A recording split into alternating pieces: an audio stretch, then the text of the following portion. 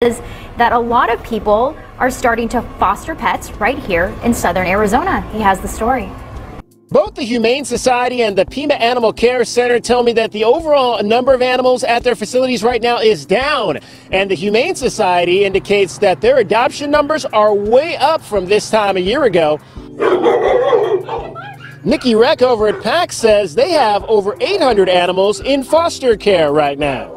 So many people in our community right now are first-time fosters, and we're loving this because they're learning that the best place for a pet is not in the shelter. It's in a home where someone loves it. Rex says about half of the animals currently being fostered will be adopted by the people currently caring for them. PAC continues to take in about 30 to 40 of what they call endangered strays per day and is asking for your help with any stray pets you may encounter.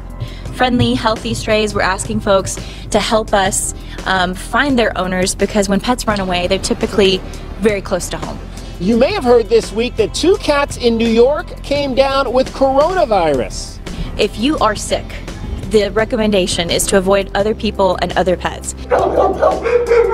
Right now, the Center for Disease and Control says it has no evidence suggesting the virus can be passed from pets to people, but you should have a plan ready for care of your pets if you do become ill with COVID-19. The ultimate goal for PAC and the Humane Society remains, as always, to find what they like to call forever homes for all of the animals in their care. 12's Emily Reppert has more from Elmsford.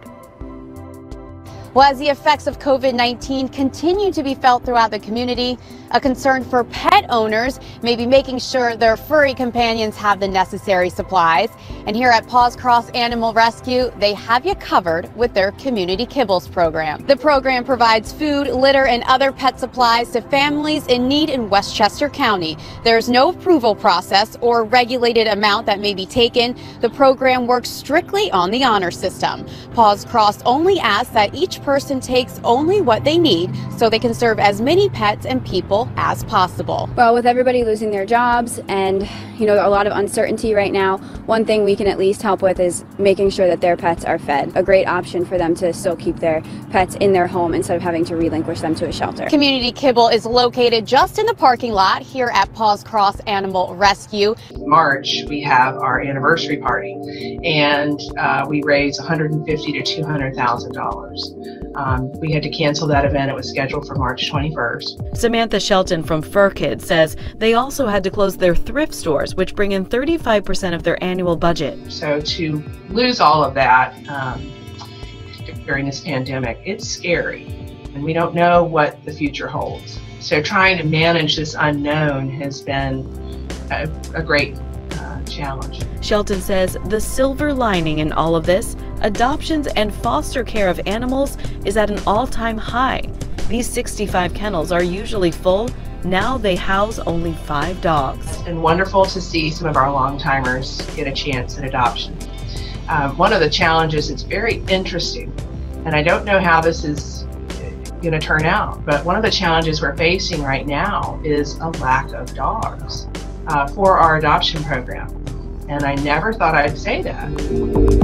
In fact, the Humane Society of the United States reports a nearly 800% increase in foster care for animals compared to this time last year. Foster numbers are insane, and the adoption numbers are now starting to flatten, but that's because the shelters aren't taking in as many animals. Lindsay Hamrick is the Director of Policy Companion Animals for the Humane Society of the United States. She says there's been a goal nationally to limit the intake of animals at shelters and animal control facilities, which is why many are operating on an appointment-only basis. This is really in terms of the equipment that they need to use, so they are still using PPE when they're handling animals, and so we want to make sure that as much of that is preserved for the human medical field as possible. They also want to make sure there is space in the shelters for animals who are in an urgent or emergency situation. I think that in the long run, the animal sheltering community is going to change for the better. This is a really challenging time, and there's a lot of stress in this field, but in the future, what this has really shown is that the community will step up and offer support and care for animals in their own communities. Once the COVID-19 pandemic subsides, Fur Kids hopes they'll be able to bring back some of the fundraisers they've had to cancel so they can rehire employees and prepare for any influx of kittens and puppies they usually see in the spring.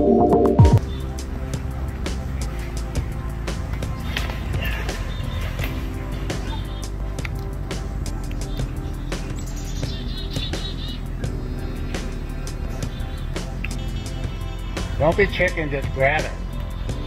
Big baby. You seen the talons on this? That's